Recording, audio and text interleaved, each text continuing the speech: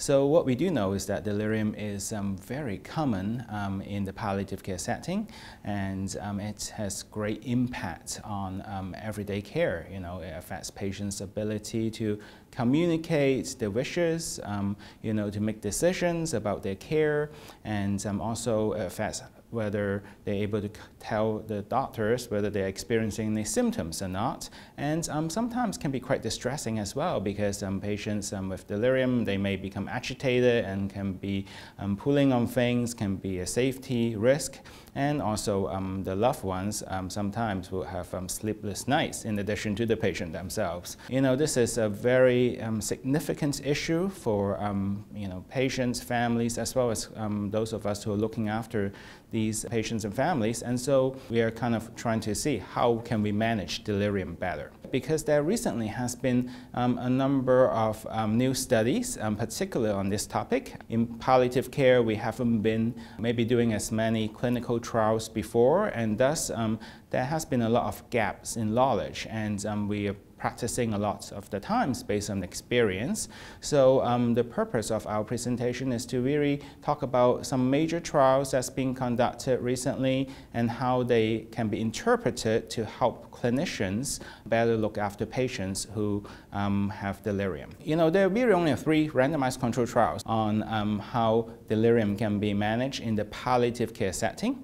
So putting the 3 trials in context then, I think now Breitbart studies say maybe don't use benzodiazepines. The AGAR studies say, well, neuroleptics may not be useful at all and could even be harmful. I think our first study actually highlight that perhaps these medications are particularly useful in managing agitation. And right now we do have evidence to support that based on our study.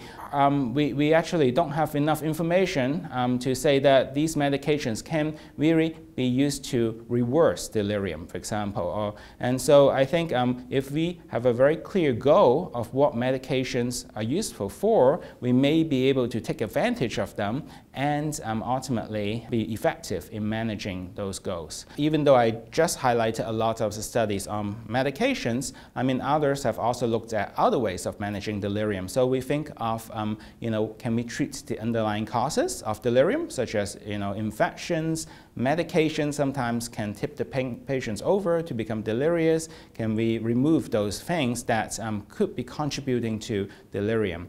The second aspect is some non-pharmacologic measures, such as helping patients be more oriented with hearing or visual aids, keeping them hydrated, helping them with ambulation, and this is what we call a multi-component intervention. And that has also been tested in randomized controlled trials in other settings and found to be useful in preventing delirium. So I think both of these strategies could be useful to perhaps reduce the incidence of delirium or even maybe help with some degree of reversibility. Importantly, the side effect related to them is relatively low. So I think it is probably worthwhile to consider them, even though the multi-component interventions, the studies that use them for the treatment of delirium instead of prevention of delirium, in the palliative care setting have so far been negative. Partly maybe because patients are very sick and it's very hard to know, by the time that they become delirious, whether it is still possible to reverse them with some